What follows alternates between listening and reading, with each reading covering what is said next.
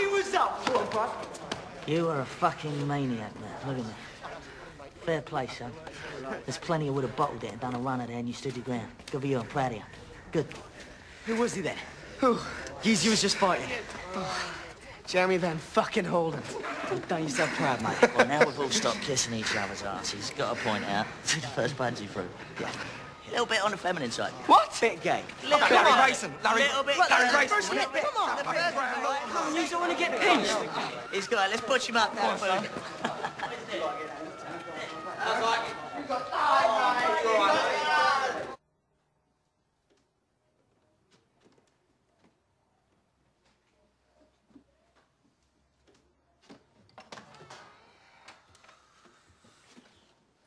Morning sunshine.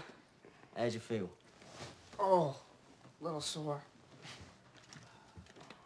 English breakfast, double dose of aspirin. You feel sweet as a nut, mate. Yeah.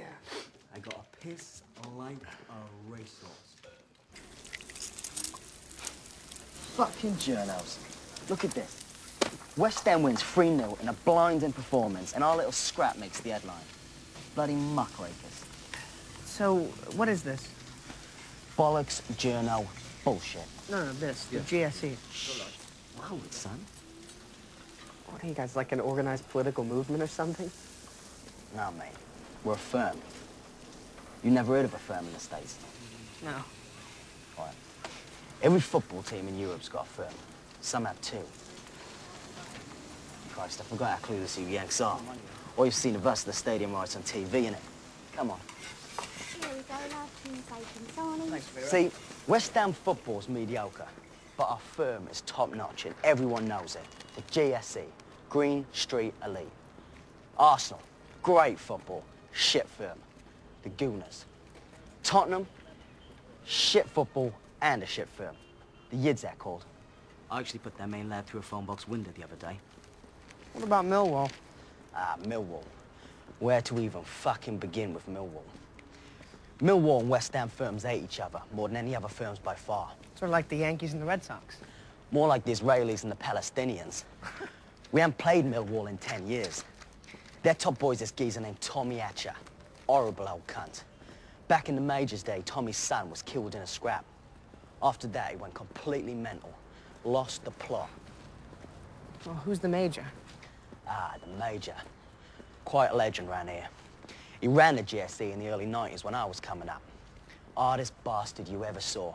They say we kind of lost our way when he left. But believe me, my boys are bringing the old GSE reputation right back. So basically, firms are gangs. Kind of. But we're a far cry from all that Bloods and Crips bullshit. I mean, shooting a machine gun out of a moving car at an 8-year-old girl. That's just caddling. See, we might be in a fight and all that, but it's really about reputation. Humiliating another mob in a row, or doing something that the other firms get to hear and talk about. Like a Yank in his first fight, battering one of Birmingham's main lads. Yeah, love, sit down. Thank you. It's all right. Well, Pete, I don't know how to thank you for what you did for me. I'll give another thought. Yesterday was a good result for us. We had a laugh, we had a few pints, cheered on the mighty Hammers. We was completely outnumbered, but we stuck by our mates and we stood our ground, no matter what happened. That's what it's all about.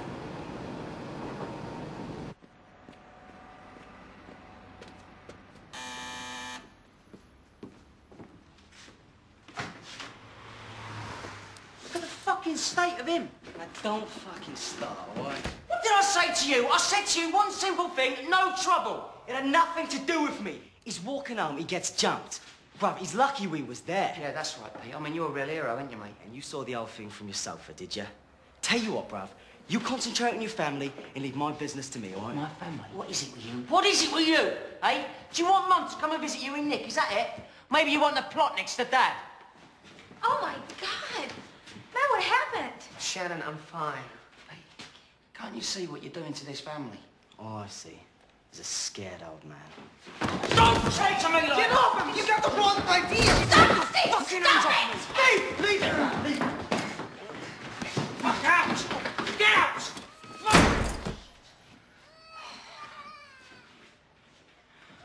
Babe, I'm so sorry.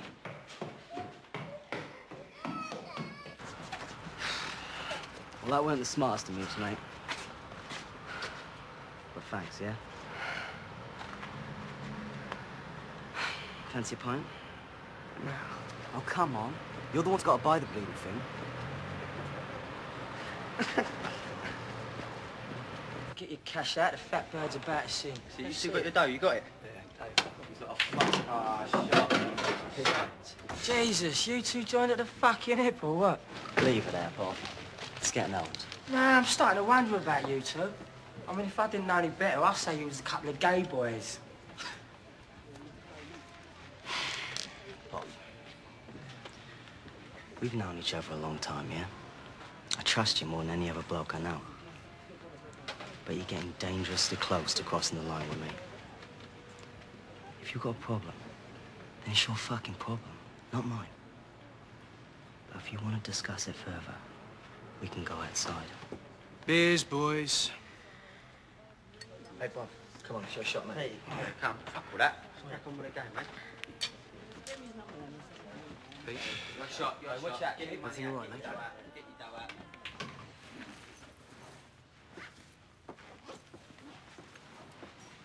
I can't believe that you came all this way and you didn't even stay the night. I just don't want to mess anything else up for you. Oh, you didn't mess anything up. So, you and Steve are okay? Yeah, we're fine. All right. I'll call you from Pete.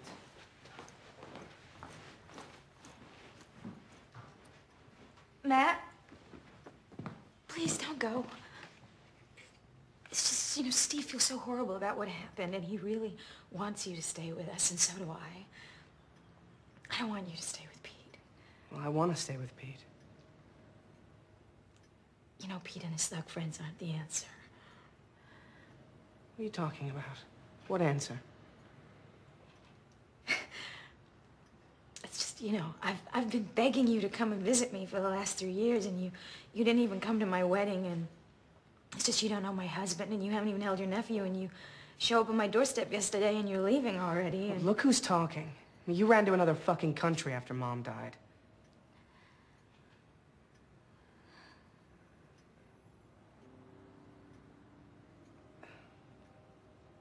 I'm sorry.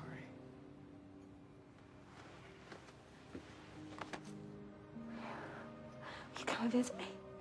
Yeah, of course.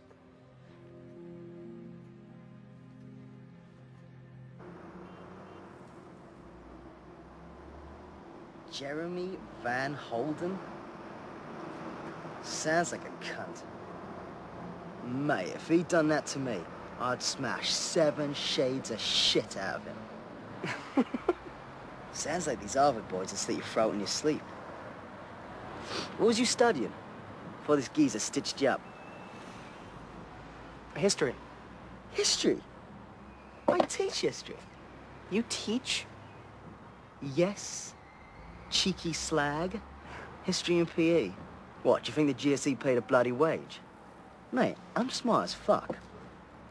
Come on, it's brass monkeys out here. Class, today we have an extraordinarily distinguished guest. Mr. Buckner is an American who went to the finest university in the United States, Harvard. But despite his prestigious education, Mr. Buckner still thinks that baseball is better than football. I know, boys, it's an utter sin. Now, it's our job to save this Ethan from his evil ways and teach him what really matters in life. And that is... football! Exactly. We're going to play 5-a-side. Mr. Buckner will be goalie for the away colours. Now, go easy on him, boys. You know how these Americans bruise.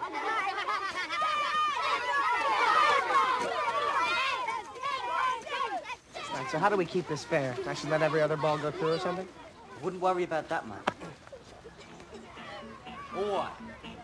You ready?